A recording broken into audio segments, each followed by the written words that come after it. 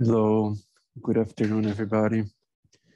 So I will continue today on the lecture about age and sex structure on the chapter, but I just wanted to emphasize some points here because I received emails from students that got infected by COVID and had also some other health issues. And I sent it to you an email with like some links that you should proceed if you ever get tested positive for COVID.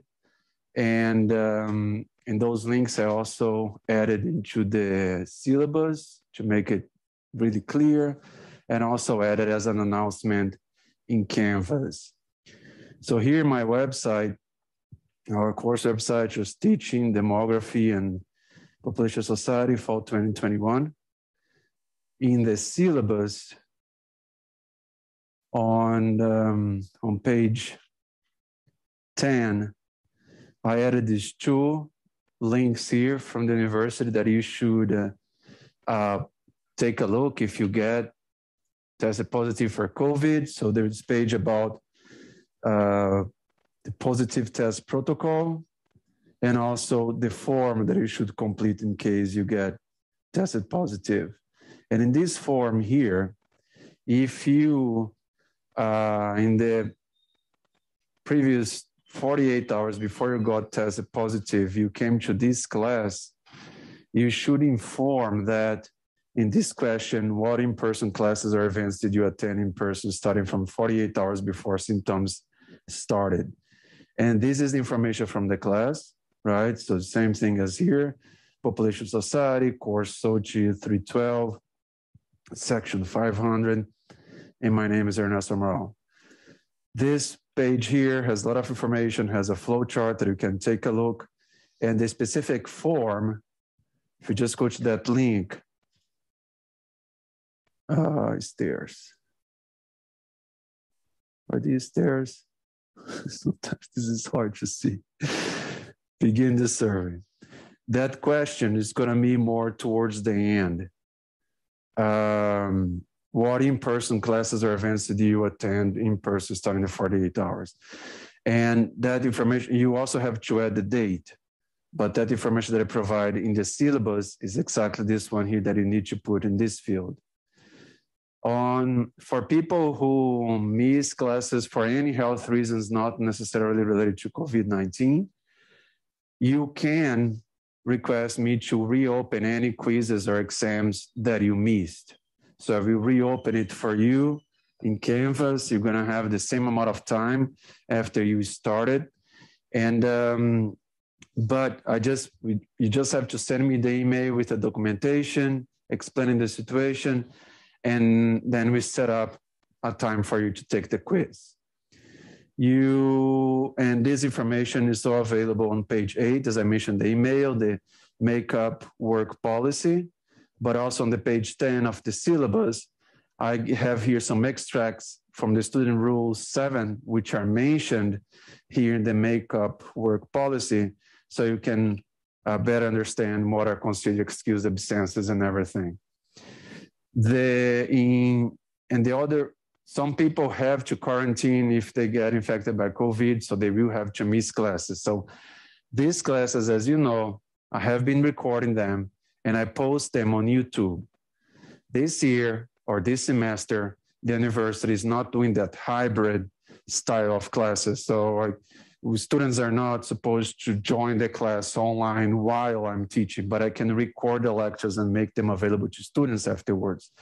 And that's what I do in the YouTube channel that you have seen before. I usually upload the lecture. I try to upload it in the same day by the end of the evening. And I have been doing that for the last 4 lectures that we have in the last weeks. In Canvas, the thing that you already know. So in Canvas, the email, all emails that I sent you, I will just save them here in announcements. The page that you see is going to be similar to this one here. So in the main page at the bottom, I put the information about this COVID-19 statement. And here on announcements, I will always save the emails that I sent you guys, because if you miss the email, it's going to be here. Okay? So that's the information that I added to the syllabus, sent by email and put it on Canvas as well. And people missing classes, they can download the slides in the course website. Here you can download all the lecture slides in PDF format. You can watch the lectures afterwards, and you can take the quizzes at home, starting at 2 p.m. of the assigned day for the quiz until 8 p.m. in the following day. But if you are sick, I can reopen that quiz or exam to you. Okay? Any questions? Okay. I will continue then on the chapter about age and sex structure. And we discussed about the changes in age structure in the world and what we expected for the next decades and centuries. And here is age sex structure for France from 2006. And in this case here, different from these previous ones that I showed, these previous ones, the age and sex structure or the pyramid, the population pyramid is shown for every 5-year age group. In this case here, since for this data from France, the quality is good, they did this pyramid for every single age. So that's why you see this variation here much more. They also have the information about age of individuals in the vertical axis and population in thousands. In this example here, it's not in percentage, but in thousands. And another thing that they did, in addition to what we saw before, they added the year of birth of these specific groups. And by doing that, we can see specific changes in the size of specific age groups through time linked to historical events that are pointed there in the legend. So number one here, this is the birth deficit due to World War I, depleted cohorts. So people born around 1915 and 1920, a lot of them died during World War II. So because of that, the amount of people that reached older ages up to age 90 in this example here, it was smaller than what you saw even in previous cohorts here, okay? And much smaller than the common cohorts, people that were born afterwards. On two, this one here, we also see a dent on the pyramid. These are depleted cohorts when they reach reproductive ages. So these people here, so a lot of them died during World War II. So not as many of them went into the following age groups. In 2006, they were around 85, 90 years old. But when they were in reproductive ages, around their 20s, 30s, 40s, they were smaller in size. Then they produced less children in total, in thousands, compared to other generations. So these people here are the children of these people here.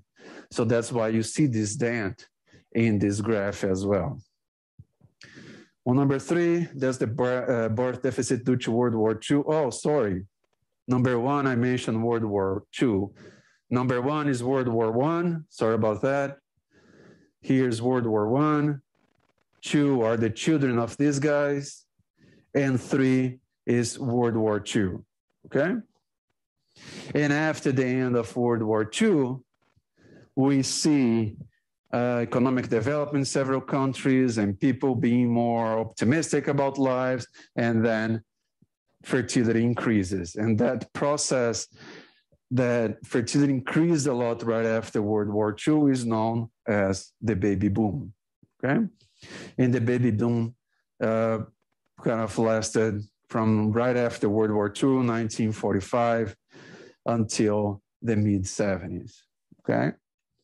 And then after that, we start to, and these guys here, it's not in the diagram, in the legend here, but these guys here are the children of these people here that a lot of them died during World War II, and then they have fewer children in total.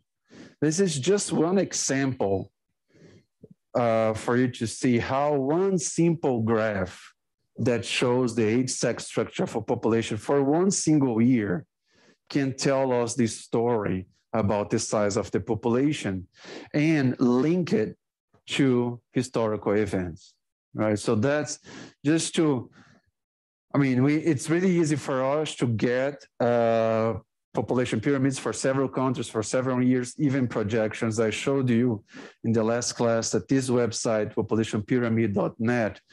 You can get similar age-sex structures for all countries in the world and for all different years. And here I just showed to you in these previous examples for the world. And you can do that for several countries, and you can understand how population changes over time in terms of size due to historical changes. And also we can compare countries between each other, not just one country over time, okay? This is just to show the population, the age-sex structure of India in 2010 and how we expect the age-sex structure of India to be by 2050. And all these graphs here, I'm showing the source in the bottom. And what we see is that today, I mean, we are already in 2021, but in this more recent years, still you have high fertility in India compared to other countries. And because of that, you still have high number of children under the age of 15. So these three first horizontal bars here, you see still a lot of boys and girls being born. But we expect for these next years, for these next decades, for fertility to decline in India. It has been declining not as fast as other countries. And by declining it, these people here, when they get older, they will not have as many children. So the number of children will be even smaller than the previous generations, right? So because people start to have two, or like some people will have more than two children, but a lot of people will have around two children or less than that.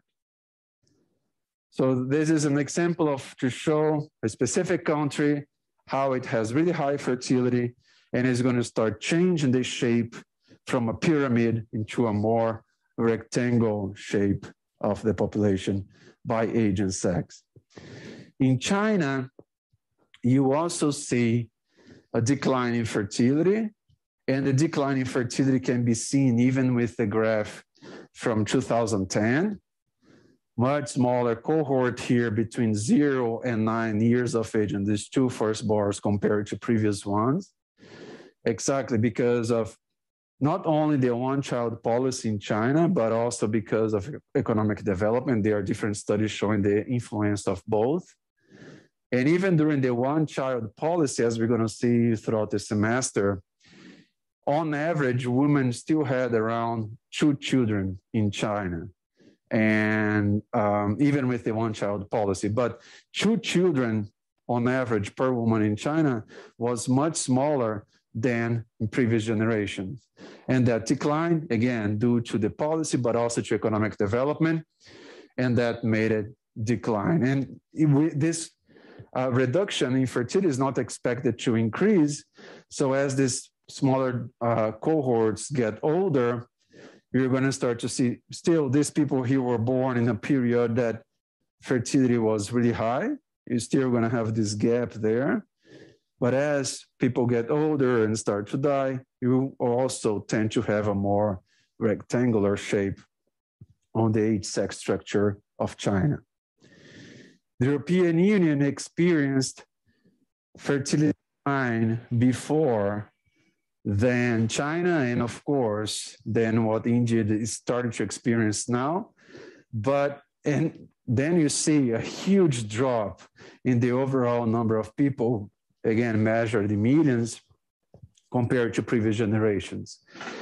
And in Europe, there are several studies trying to understand these really, really low levels of fertility.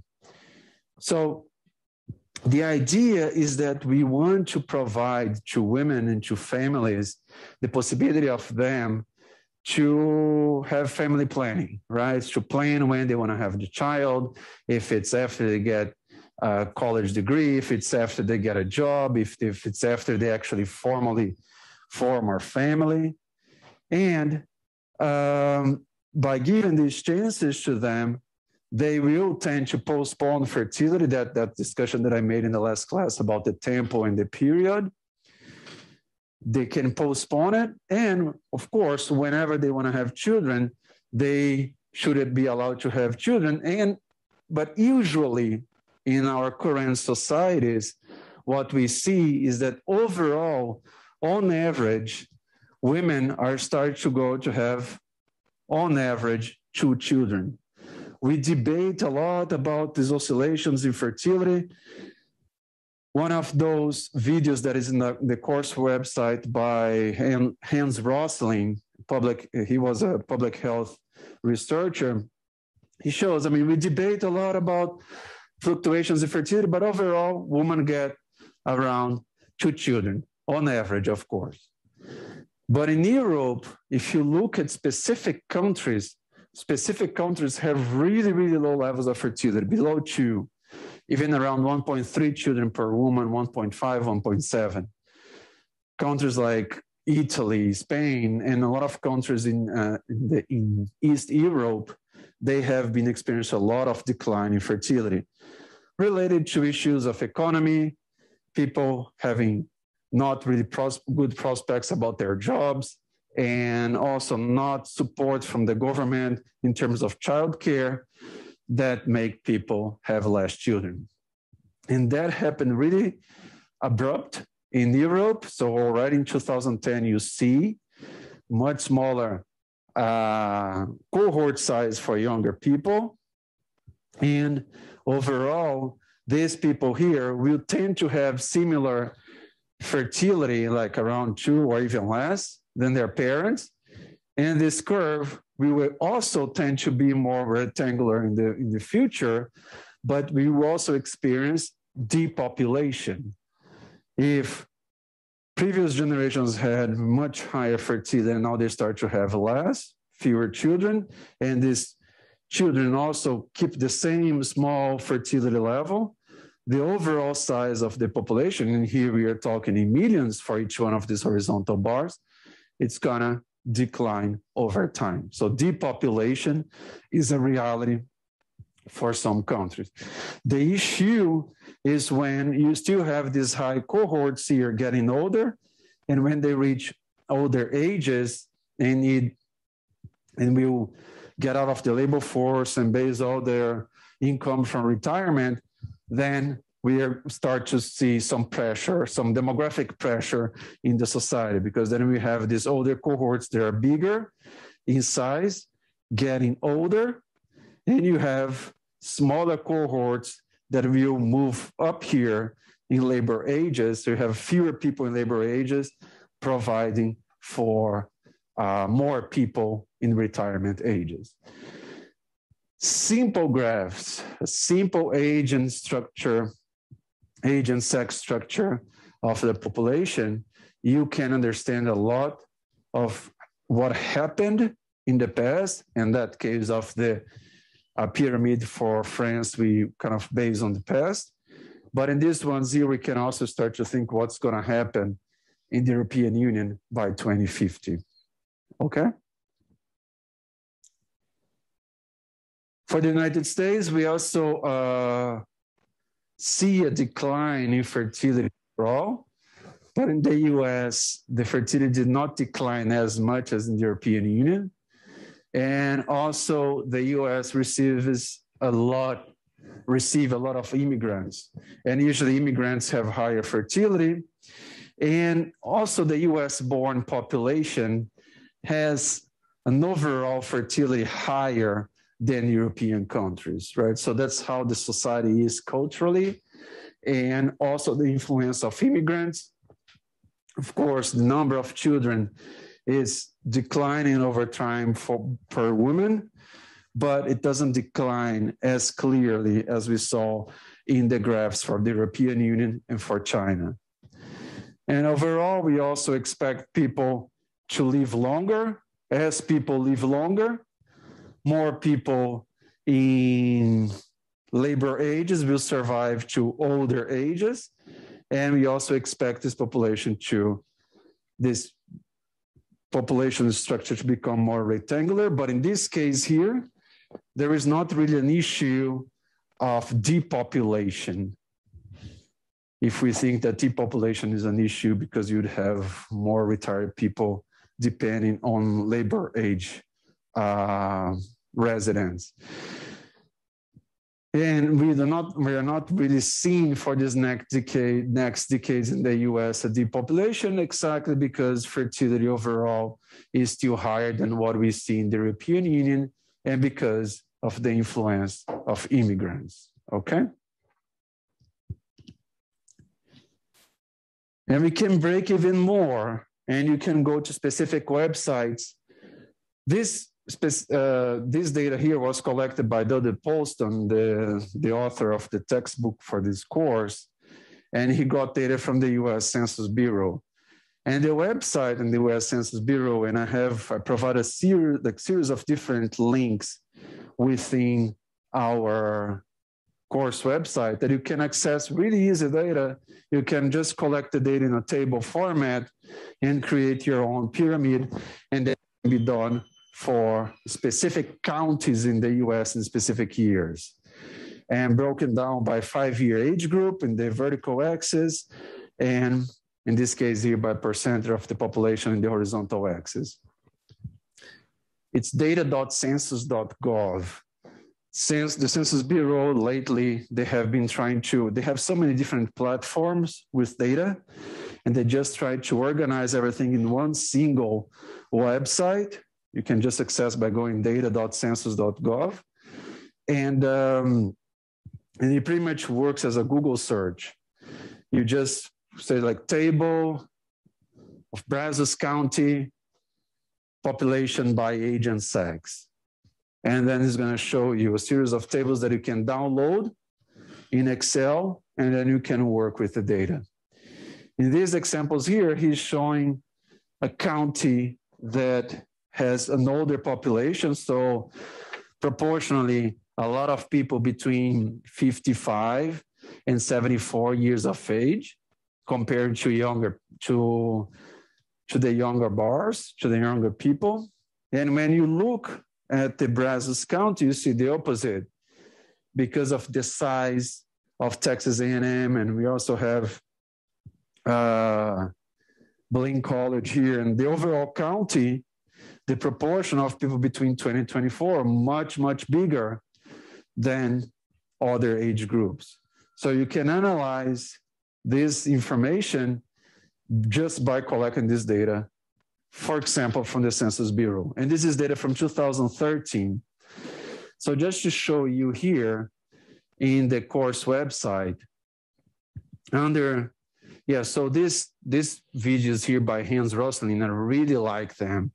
He really explains all this population changes over time in a really straightforward way, showing some nice interactive graphs, using some blocks of representing people. It's really good. It's really interesting. And yeah, I mean, I also have here another video related to population age structure. And in this lecture that I'm showing is this link here on the top. And this file here, examples of age structure and other indicators, if you download it, is a compressed zipped file. And it's going to have a series of examples there of graphs. Under this bar chart, I have here age, sex structure in Brazil. If you just go there, what I did to generate some of this age, sex structure in Brazil, I just collected information in Brazil for specific years by sex, male, female, and by age. Right? So by the same 5-year age groups until 80 plus. And this is the total of people. And I just entered this population here for these specific years. And I just created in a way that then I estimate the percentage of women in that specific age group in that specific year using information from the cells, from that cell of women between 0 to 4 divided by the total population in Brazil in that year. And the way that you do this in Excel is pretty much a bar graph like horizontal, in which one side it's negative and the other is positive. Usually the convention is to put male to the left and female to the right. Of course, you can do whatever you want, but usually people do like this. Also the colors, you can do whatever you want. But the way that it worked here for me to have that order was with female as negative, male as positive, and afterwards ask Excel to invert it. But if you simply, for example, add information of population in Brazos County for a specific year, for men by age group, for women by age group, it's gonna generate this graph here for you automatically. This calculation here is already being done automatically in the spreadsheet. And in this example, I did for 1980, 1991, and 2000. The website that I mentioned to you guys, I think here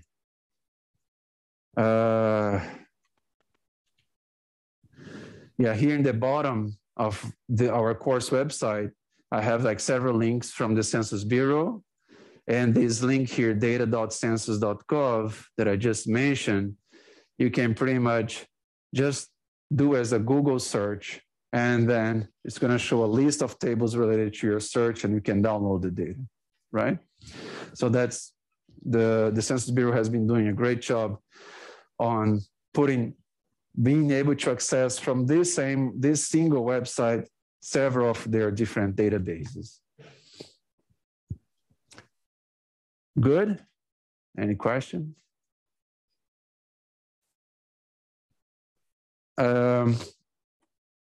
The next topic in this chapter is about age dependency that I have been talking already before, even in the previous chapter, and is that comparison of how big is the cohort of children, of how many children you have in comparison to working age people. How many older people do you have in a specific society in a specific year compared to working age people, right? And if you are trying to talk overall, what's the total dependency ratio in a specific country, it is the ratio of the dependent age population. Who are considered the dependents here? Children, those between 0 to 14 years of age, and the elderly population, those with at least 65 years of age. So I just go in the population, I count how many of those are children, 0 to 14, and how many are older people, at least 65. Add them, put in the numerator, and I divide by the working age population, those between 15 and 64. And we usually multiply this ratio by 100. So we have the information in percentage terms. Why this is called a ratio and not a rate, based on the first lecture that we discussed in this course? Is a ratio because we are comparing the size of two different groups of people. We have in one side, in this example, children and older people, and in the other side, we have working age people, and then we divide one by the other. A rate is when I'm counted here in the denominator and I have the chance of experiencing the event on the numerator, not here.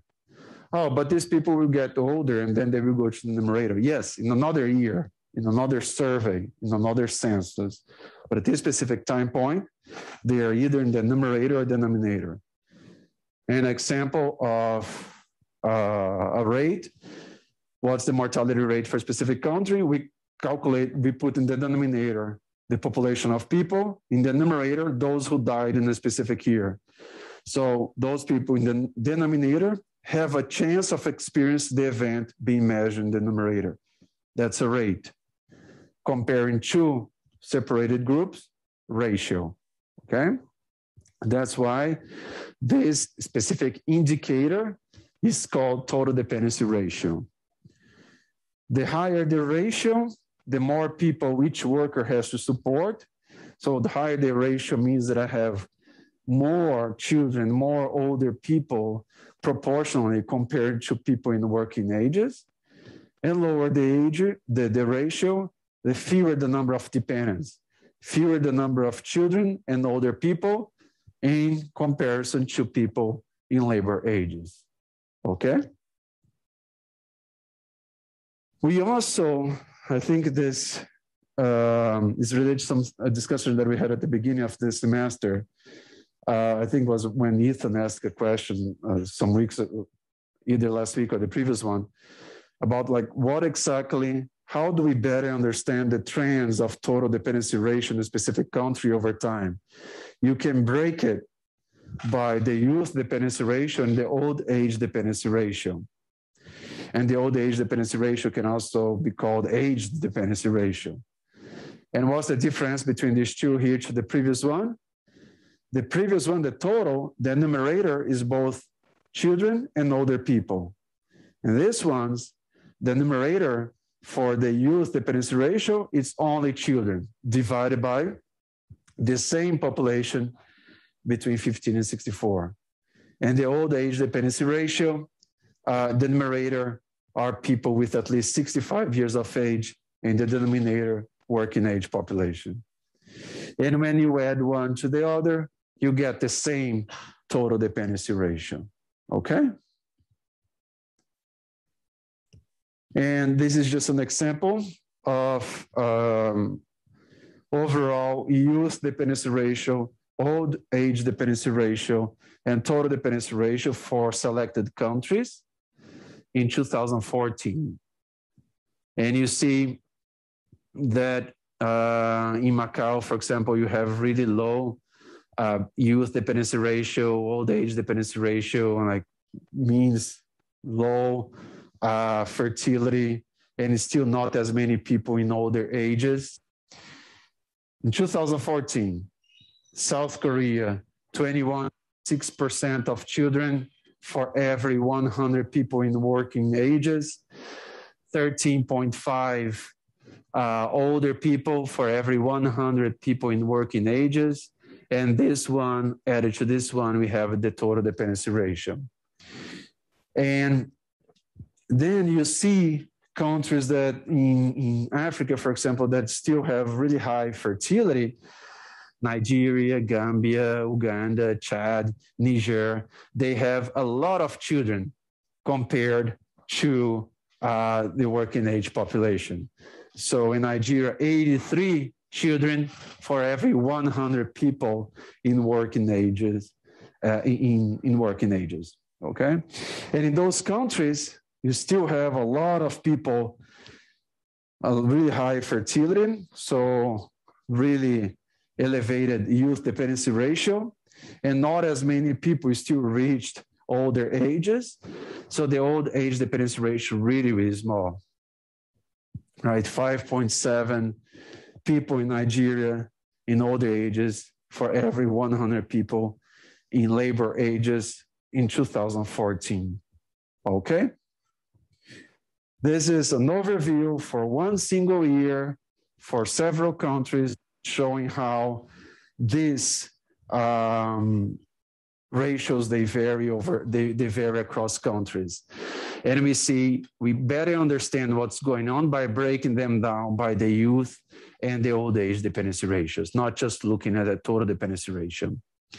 If we just look at this one here, we don't know exactly what's driving this. Are they young or are they older?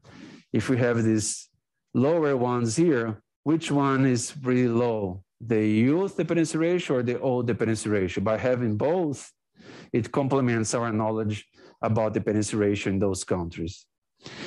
This is data for China in the US from 1950 until projections in 2050, and showing how the youth dependency ratio declined in the US after the 60s and then kind of became stable and some little oscillations up and down. But in China, after the implementation of the one-child policy in 1979, you see this really rapid decline in the youth dependency ratio, right? So here we are focusing on the youth dependency ratio. The one-child policy, there is less flexibility on the number of children that women have. But again, a lot of demographers doing research about fertility in China emphasize that's not just the effect of the one-child policy, but also the influence of economic development. What do you mean about economic development?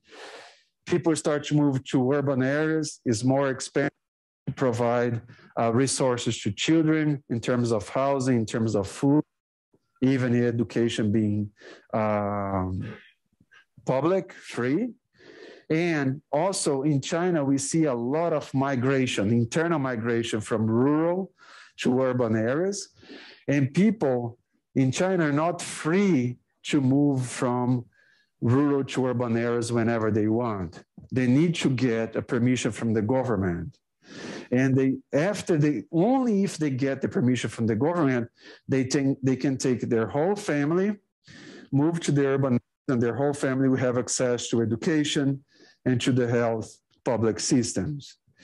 If they move to urban areas without this permission, they don't have access to that. So what happens in China a lot is men in labor ages moving from rural to urban areas, even without the permission from the government, leaving their family behind because they don't want their children to lose access to health and education systems, right? But all that, economic development, it's more expensive to have children, to provide resources, one-child policy made the youth dependency ratio decline a lot, which is linked to the decline in fertility in China. And we expected, now we are like around here, we expect it to be more stable over time. And now the one-child policy finished around like 2030. And the projections show that youth dependency ratio might not oscillate too much because fertility might not oscillate so much in the next decades. And then when you look at the age dependency ratio for the same period for China and the US, what you see here, the old age dependency ratio is more influenced by the declines in mortality. When you have decline in mortality, more people reach at least 65 years of age, then they enter in the numerator of the old age dependency ratio, and you start to see this increase over time. And really high in China, expected to be even higher than in the US proportionally. Ethan? What's the reason that the US does not continue to go up in its age dependency ratio? In this case, because there is a limit on how much people can live. People will die, right? And also, so people will die, so we will not continue to go up there compared to the size of the working age population. And the fertility in the US has also been kind of like stable. So the generation of children being born will not be so different than the generation of people in working ages, but the people here in older ages will die. And then this number will kind of become stable over time. So you see improvements in mortality. Improvements in mortality means that we have lower mortality, more people reach 65 years of age. We see that, but there is a limit until when we can live, right? But one thing that demographers have been talking about now in these last 2 years is that the pandemic has been killing so many people. In the case of the US, it's really clear that might affect the proportion of people in older ages. And that might affect one of the most important indicators of mortality, the life expectancy at birth. The pandemic. The pandemic might have effects on the life expectancy at birth, in the sense that the average number of years that we should expect to live in our society is going to decline in these next years because of this high level of mortality that we have been experiencing since last year. Okay? And that might affect this in the future as well. The question will be if these projections here will not actually be seen in the future, because we might experience actually maybe a decline here in this next decades. And that's something to see based on how big the number of deaths will be in relation to people in labor ages. But the mortality is now increasing, mortality we have been seeing not only among older people, but also people in labor ages, and also in case of children. So the actually effect of the pandemic on the total dependency ratio, youth dependency ratio, and old age dependency ratio is still to be seen. But in the life expectancy at birth will decline because of the pandemic. Some estimates already show that. And this is one example that I did for Brazil, just to talk about one concept that's important among demographers. Here, I'm showing only Brazil, data from 1950 to the projections by 2050. And this is data from the United Nations. And we see the black curve is the total dependency ratio. So numerator, children and older people, denominator, labor, people in labor ages. So it increased until the 70s, and then it declined from the 70s until the 2000s, exactly because of people having fewer children, and now stable around the years that we are right now, and expected to increase in this next decade. How do we exactly understand the black curve? If we divide the black curve into the child dependency ratio and the old age dependency ratio. So we see the child dependency ratio, children divided by labor age people, decline overall and is expected to keep going down because fertility keeps reducing in Brazil. And the old age dependency ratio, we expected to increase, but in the previous decades it did increase, but not as much. But now that we have more people having access to better health services and better nutrition, they live longer, and we expect a higher percent of people in older ages in the next decades in Brazil. I mentioned to you guys that Southeast Asian countries, they experienced a lot of great economic boom in the 90s. And a lot of demographers say that one of the factors that contributed to economic development, for example, in Singapore, Taiwan, and so on, is the fact that they had, for a specific amount of time, lower percentage of dependents in the country compared to labor age people. You had lower percentage of children and older people in comparison to people in labor ages. And those people in labor ages, in those specific countries, they receive good training, good education. So when they enter the labor market, also the economy was providing good jobs for them. So that provided an overall economic development, economic growth in those countries. That specific moment in which those countries experience that, it's not going to last forever. And that's really clear for the example of Brazil and some other Latin American countries as well. So Brazil is going to experience still low levels of dependency ratio up to expected around 2030. But then after that, because mortality is declining, more people will survive to older ages, the total dependency ratio, we expect it to increase. So this specific period here of time in which we can take advantage of the age structure of the country in order to put these people to work they are more in proportion related to children and older people, it's a window of opportunity for these countries, and is usually called by demographers as the demographic dividend. This window of opportunity is not going to last forever, right? Usually the term, if you Google the term demographic dividend, you're going to see a lot of publications. If you Google Southeast Asian countries, demographic dividend, a lot of studies being done with them. And some demographers also use the term demographic bonus. So that's this window of opportunity in which these countries will experience the lowest levels of the total dependency ratio, the black curve in this graph, that if those people in labor ages, they have good training, good education, and job opportunities for them, that will provide economic growth and economic development as a whole to those countries.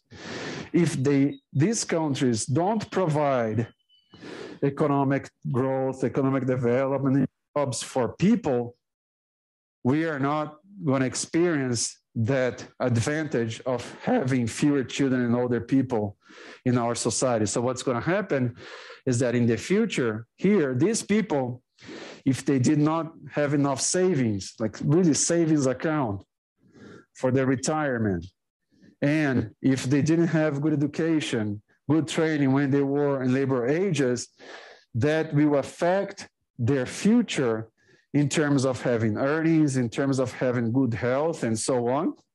And that, if we don't take advantage of this window of opportunity, we might have what not many demographers, but some demographers call it a demographic onus, right?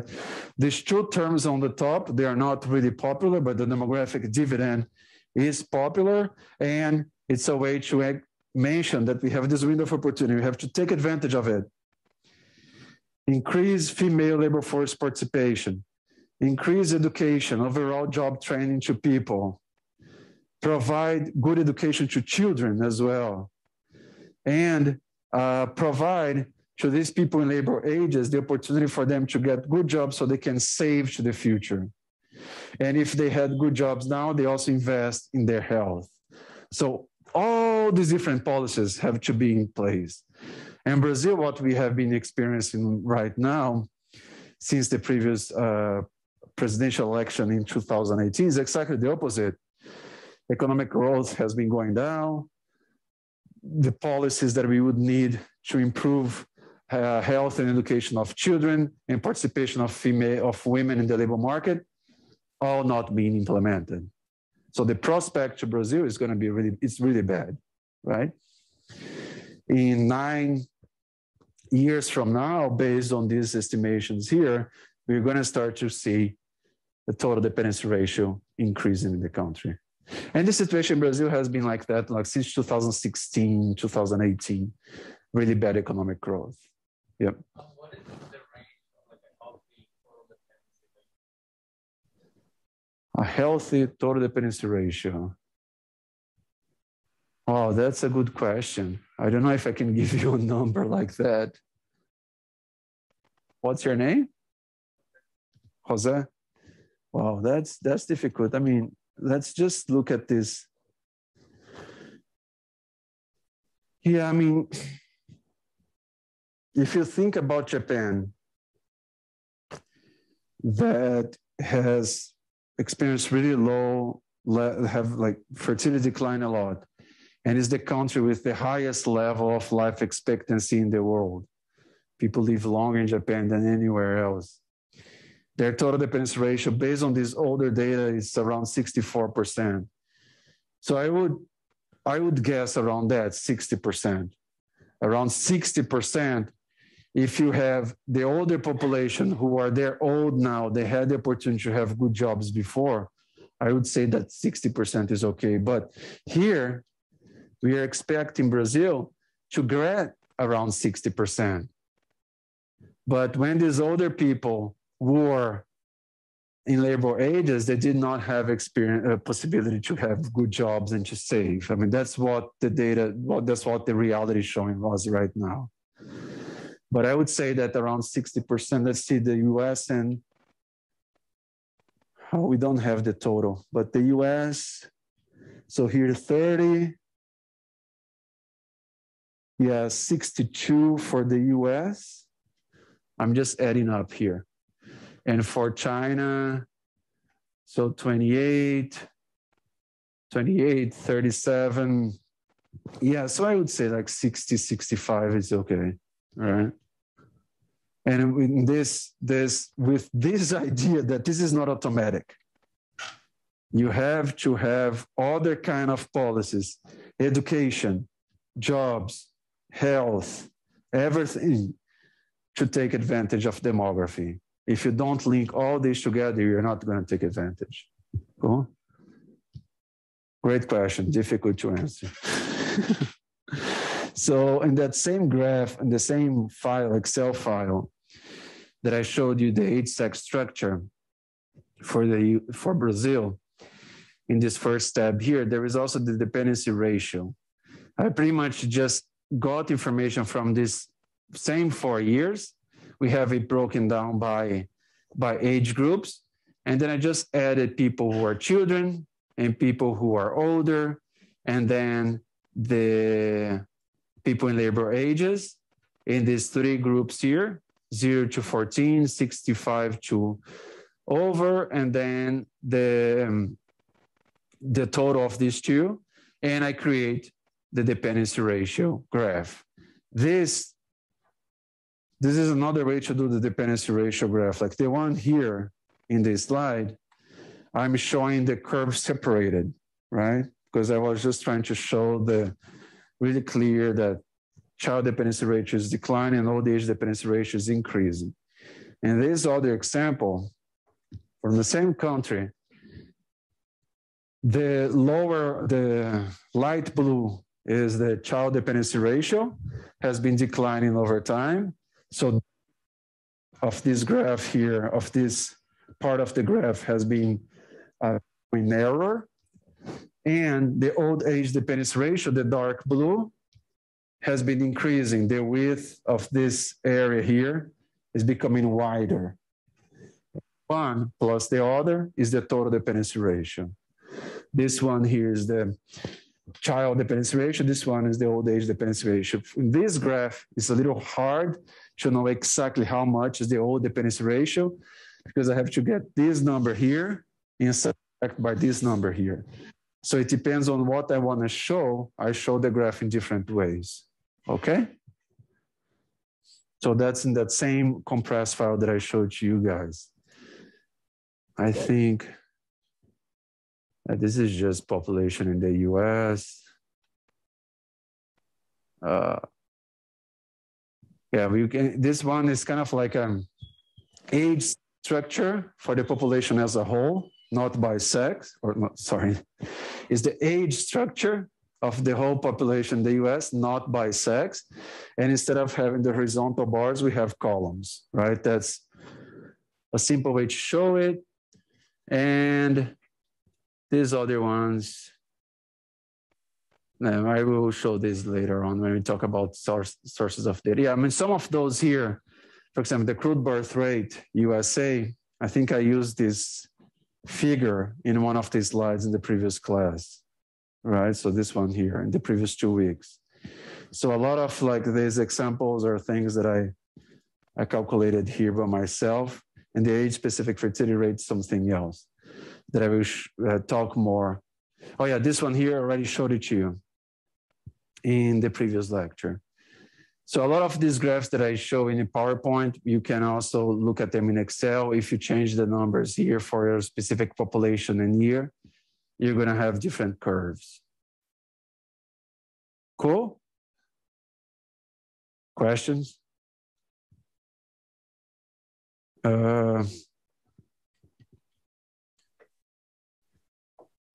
Age heaping. I mentioned to you at the beginning of this lecture that one of the things that we're going to talk about here is issues with data.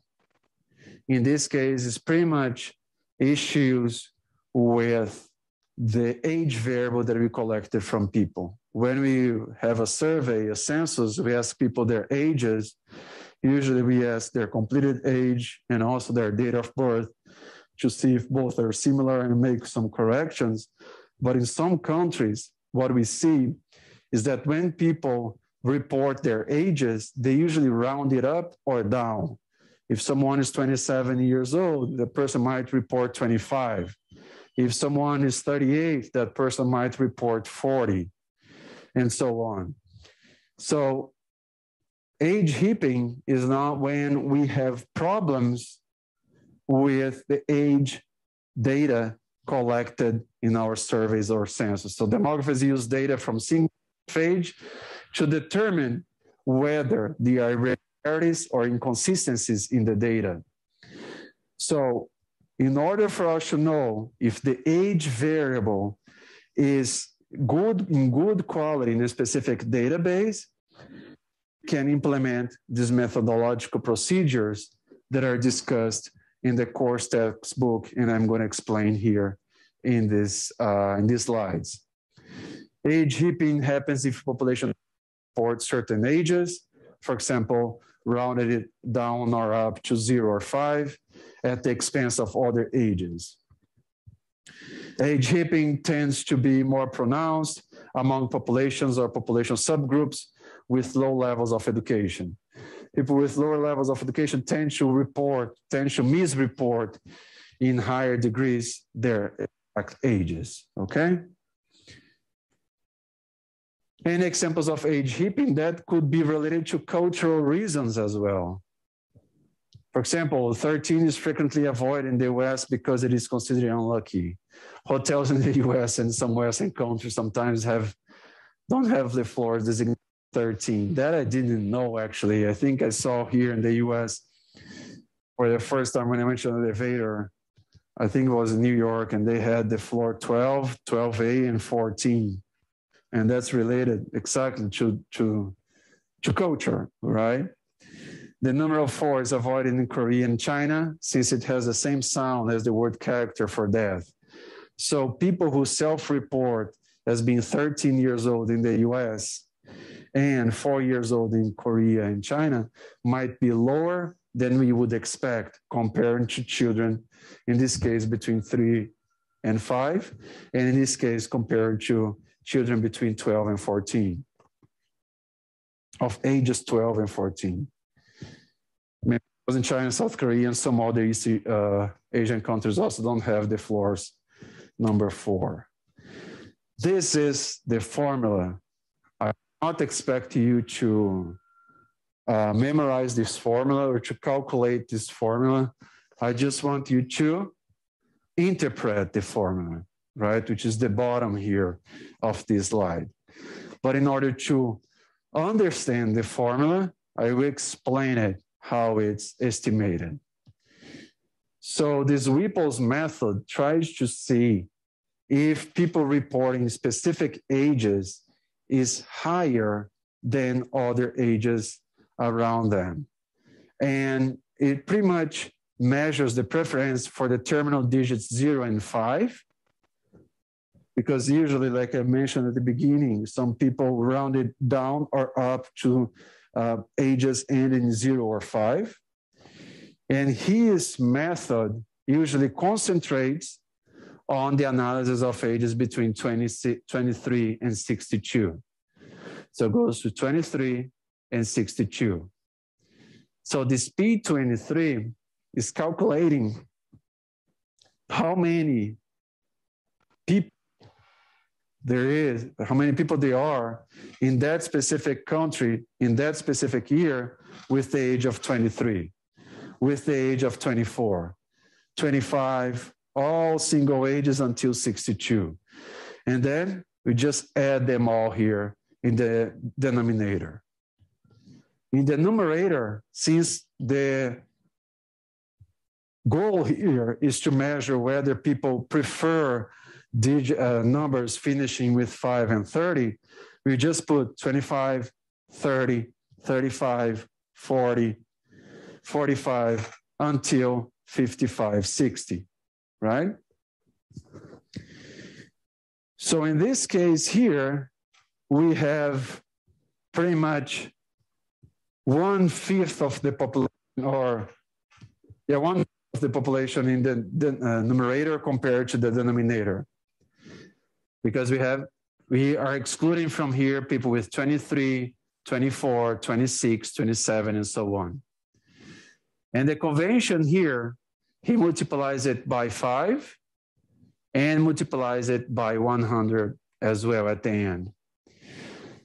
Technically, let's say that nobody in that population that I interviewed reporting having the age that ended with 5 or 0, 25, 30, 40, 45, 55, 60. Nobody reported those ages. If nobody reported those ages, I will have here 0 divided by whatever population I calculate here, 0. Multiplied by 5 and by 100, 0. That's when the digits 0 and 5 are not reported.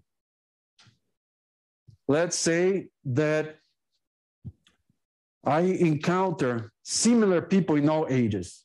Similar, no?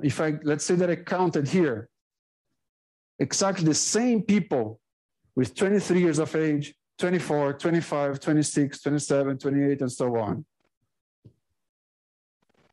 So here I have all people, the same number of people in each one of these single ages, and the same thing in the numerator. As I mentioned, the numerator is 1/5 of the denominator in terms of terms, because here we just have 5s and 30s, or numbers finishing with 5s and 0s, sorry. If we have exactly the same number of people here, here, here, here, in all these terms, when we add all these guys and divide it by the sum of all these ones here, we're going to have how much? 1/5 multiplied by 5, 1. 1/5 multiplied by 5, 1. Multiplied by 100, 100. Cool? Let's say another theoretical or hypothetical example. Nobody reports being 23, 24, 26, 27. Everybody reports their ages finishing with a 5 or 0. Everybody reports being either 25, 30, 35, 40, until 55, 60. So we have everybody in that population being counted as here. This number here, if I add everybody, it's going to be exactly the same number as here, right? Nobody reported 23, 0. Nobody reported 24, 0. Nobody reported 26, 27, 0. So all these other numbers are 0. Only the ones finished with a 5 or 0 digits have population. So the number in the numerator equals the number in the denominator. The number in the numerator equals the number in the denominator. You divide one by the other. 1. Multiply by 5. Multiply by 100, you get 500. So technically, this index could vary from 0 to 500, okay, because of how it's constructed. In reality, this is how we estimate whether the data is good in terms of reported age or not. It doesn't go so low as 0, and it doesn't go so high as 500. Actually, if we calculate this formula here for a specific country and get a result with at least 175, that's already really bad. It's not close to 500, but 175 is already bad. And any number below 105 is already really good. right? So 105 is above this, but we already say that that data is of good quality. This number here, 175, bad data in terms of preference for terminal digits of age. This is an example for Korea. Korea, and here's pretty much the age structure of Korea for women, right? So it's that same graph that I just showed you in Excel for the US that I showed for the whole population. This one for Korea, 95, only women. And the difference here is that each column, every single age. So people with 0, 1, 2, 3, 4, 5, and so on. Female population. And what you see some fluctuations from one age to the other. But that's okay because there are changes in fertility over time, as we saw in that clear example of the France age-sex structure, the French age-sex structure. There is some variation over time in terms of fertility, mortality, but overall, you have kind of like a smooth variation. And the Whipple method here gives us a result of 100.1, which is highly accurate, okay? For the male population in Pakistan, the same information for 1981, male population in Pakistan, and showing here single ages. Then we see all these jumps, right? We see here really high for 30, really high for 40, 45, 50, 55, 60, 65, 70. Really clear preferences for digits. When we implement the Whipple's method that says 175 is already really bad, this data here from Pakistan, male population 1981, 330.8. So what is this telling us? If I want to do an analysis of the age structure of this population using this data here, I should be careful. And I should do not this analysis for single ages. The first thing that I should do is to group these ages in at least 5-year age groups. Even when I group them by 5-year age groups, I can still see all this oscillation.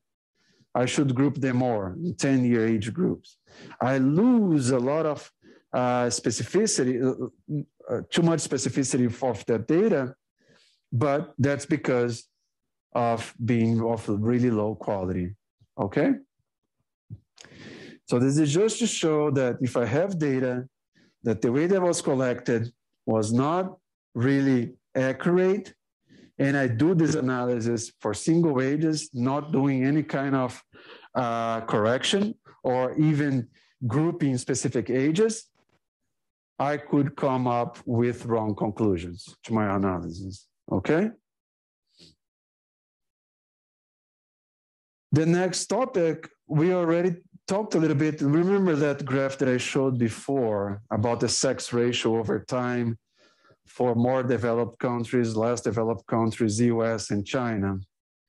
So the way that that graph was calculated was, we calculated that ratio to show in that graph format is the sex ratio over time for specific groups of countries or countries. So the sex ratio is the most popular index of sex composition in demographic analysis. It's pretty much defined as the number of males per females. So it's pretty much, you get the number of men in a specific population in a specific year, divide by the number of women, and multiply by 100. If you have 105, it means that for every 105 men, you have 100 women. If you get the result of 93, for every 93 men, you have 100 women, right? And you can do this analysis for countries, for states, for counties, for cities. to just understand the sex structure of that specific population. When we have more men than women, this number is going to be above 1. Multiplied by 100, we have a sex ratio above 100. When we have more women than men, this division is going to be below 1. Multiplied by 100, we're going to have a sex ratio below 100. Okay? In this case, we have more women than men. If we have 98 men for every 100 women, 98 divided by 100, 0.98, multiplied by 198%, okay? That's really simple. And as I showed in the first lecture, really, really simple indicator, but really informative. We can understand a lot of things when we were discussing the examples of less developed countries, more developed countries, China and the US. In general, national sex ratios tend to fall in the range from about 95 to 102. National sex ratios outside this range of 90 to 105 should be viewed as extreme. Maybe there is preference in boys than daughters. Maybe mortality is affecting more women than men because women don't have access to the health system or to a good overall life experience in terms of education, jobs, and that will affect their health in the future. This indicator can give us an overall idea of how the country is in terms of opportunities for men and women, and also in terms of deliberative preferences for having boys instead of girls. This is the graph that I showed in the first lecture. We see that more developed regions in green have a sex ratio below 100. Overall, more women than men, right? So we have sex ratio below 100%. Less developed regions, overall, more men than women. And it's really related to that. A lot of these less developed countries, they have preference for boys. When women are pregnant with girls, there is a lot of occurrence of abortion after the ultrasound, and that has been the case in China, in India, and so on. And in more developed countries, that's not the case. And in more developed countries, women have closer opportunities to men, to good jobs, good education, and that will make them live longer. And living longer, overall, they will be bigger in size in that population. And in less developed countries, women have worse opportunities in the society. They will tend to live less, and you have more men. And here we get the case of the US in blue that falls in between these two groups, and the case of China that has even higher sex ratios for this period between 1950 and 2015. And here I make it really clear what's the reference of being 100 to see which situations we get farther away from the equality in the number of men and women. Sex ratios by age group in Korea, 95. Here we break it by age group. We have more boys being born than girls, above 100. But as women live longer, more men die faster than women in terms of age. The sex ratio drops below 100 by the mid-50s. And then we start to have more women than men in older ages, okay? I will keep talking about this. It's 2 p.m. now, and I see you guys on Thursday. Thank you very much.